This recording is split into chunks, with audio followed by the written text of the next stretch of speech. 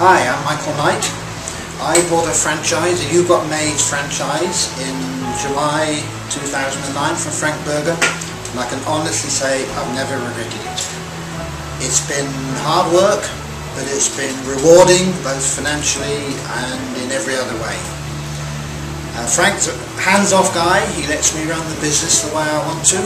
Once we stay within the guidelines he set down, of course, but he's always there if we've got any sort of problem. And I think that's the biggest thing I can say about the You've Got Maids franchise, is the quality of the support from Frank and his wife Cynthia and the home office.